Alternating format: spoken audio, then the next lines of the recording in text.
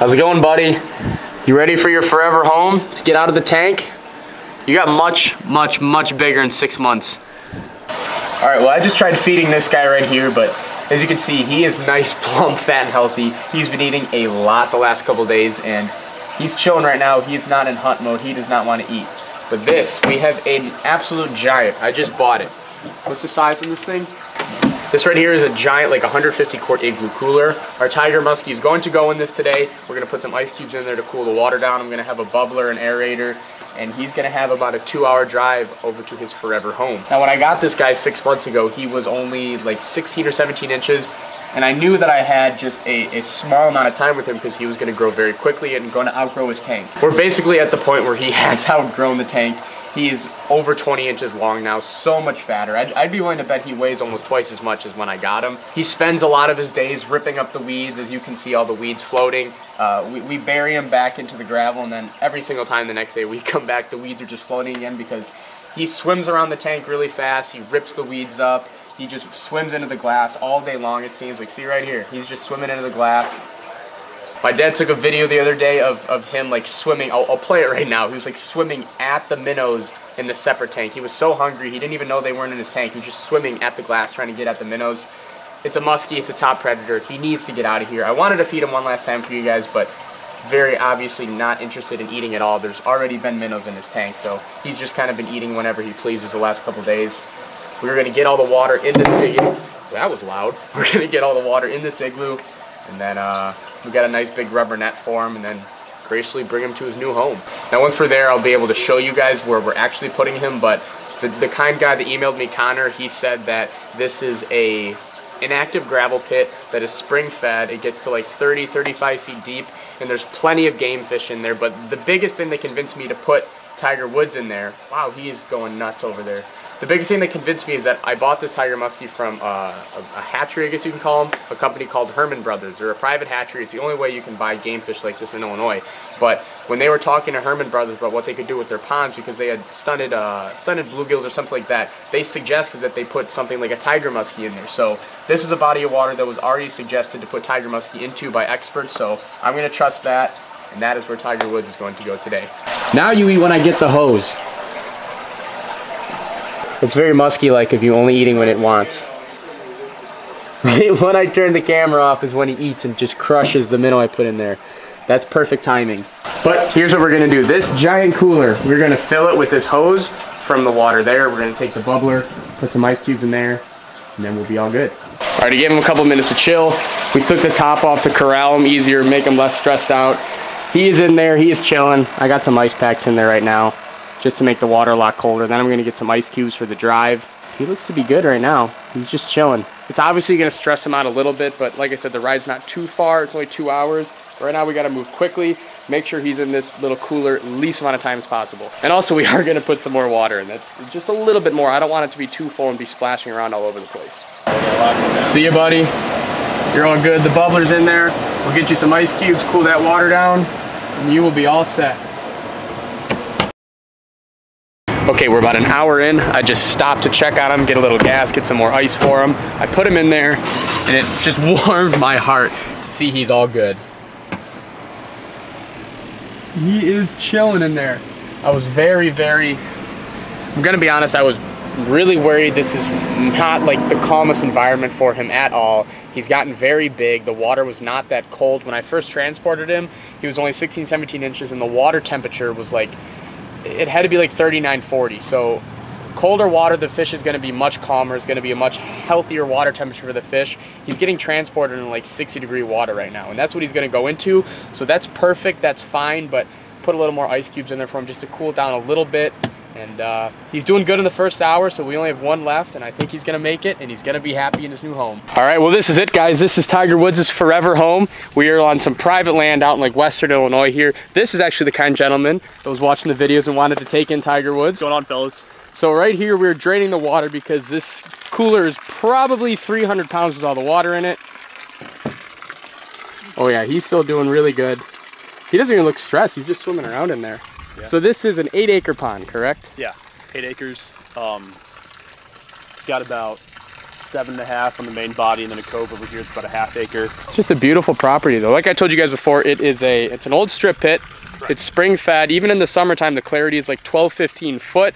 It doesn't really get over 80 degrees, and it's an absolute perfect size. It's private property. No one's ever going to come back here, and he should have a long, healthy life munching on crappies, bluegills, and little bass. Is that all that's in here? What's actually in here? Yeah, crappies, bluegills, a lot of little bass. There might be some channel cats. Might be. Yeah, we released some about 10, 15 years ago. If they are, they're huge and ancient. Okay. You'll catch the occasional bullhead if you're fishing with worms or stuff like that. But cool. I haven't seen one of those pulled out of here in years. We're gonna wait until this drains. It's probably gonna be a while.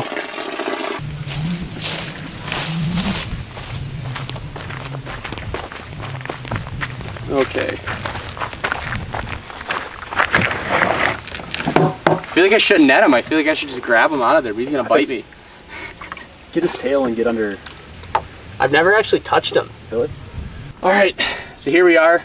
Tiger Woods, the Tiger Musky, is going into his forever home. I was not sure exactly how this was gonna work for 6 months, but we made it work pretty well, and this was the final step. Connor, again, thank you. You're very welcome, Chris. For volunteering the new home. I was originally gonna put him in a Bass Pro, that's why I made the video like a month or two, but this is a musky. It doesn't deserve to be in an aquarium.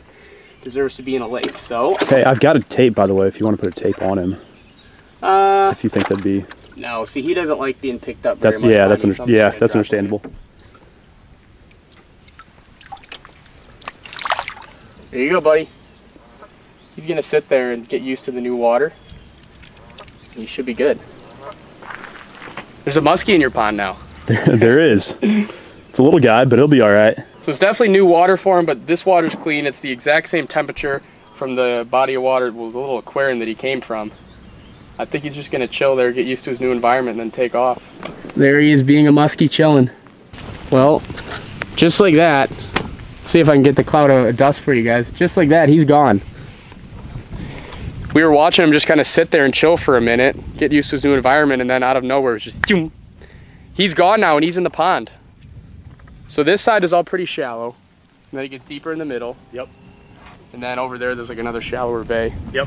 There's like a lot of little bluegills under this dock too. Yeah, this is gonna be perfect for him. I'll have to come back and catch him when he's 40 inches long. It sucks that it's so cloudy so you guys can't really tell how clear the water is, but you can just tell it's that nice like strip pit pond blue. Very cool. It makes me so happy he's in a much better place now. Now you've got boats and we can come out here and fish a little bit and catch some fish right now, can't we? Yeah. I don't have too much time because I have a big trip tomorrow that I have to get planned for, but I think we got about an hour. Yeah, so let's go do some fishing and try not to catch Tiger Woods before we go pack up.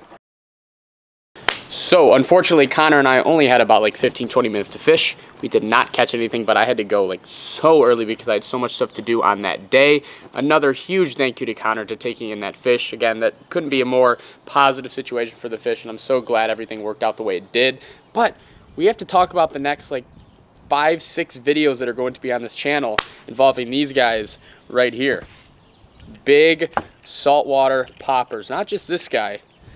This guy, I got a whole tackle box full of them. Scott does, Tommy does, the 2 guys that are going to be on this trip. Now, I'm not going to pretend, I'm not going to lie.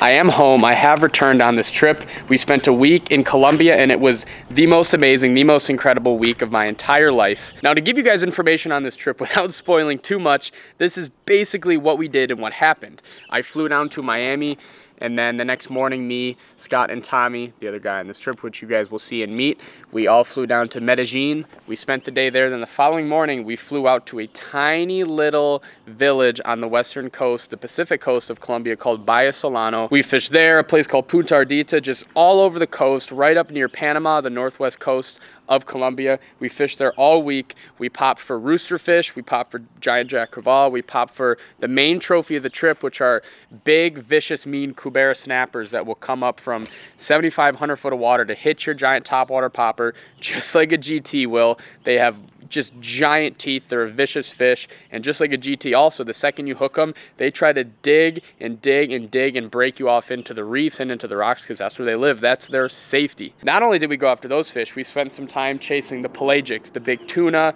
the big sailfish.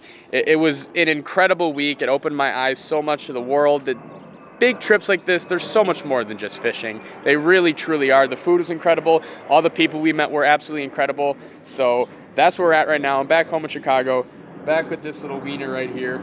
And I know I say this a lot that you guys are going to be excited for and like the next couple videos on this channel, but the next 5 or 6 videos I'm going to post really truly are like the best work I've ever made just as a creator. I truly feel that way. From the uniqueness of the trip, the fish, the storyline, everything was, it's really cool, and I'm extremely excited to share it with you guys. I'm going to take a little bit of time to edit it. I might have someone edit like a nice teaser trailer for it just because I am very proud of it. It's going to be very cool. So that's what happened on this video, and those are the next videos and content they're going to be up on this channel. And I mean, it's summertime. It's the middle of May. You guys can see, like, just in my neighborhood here in Chicago, like, it's basically summer. The bass are, I'm pretty sure the bass are already like way into their spawn here. I've been in the middle of nowhere without cell service for 5 or 6 days. So, and we are back in the summertime. You guys know last summer was when I really cranked up the videos on this channel and when I truly became a YouTuber and grew on this channel. So I'm very much excited for the summertime and the great fishing up north. Thank you to each and every one of you for watching this video. And you got anything to say, Bella? You're looking at me really weird.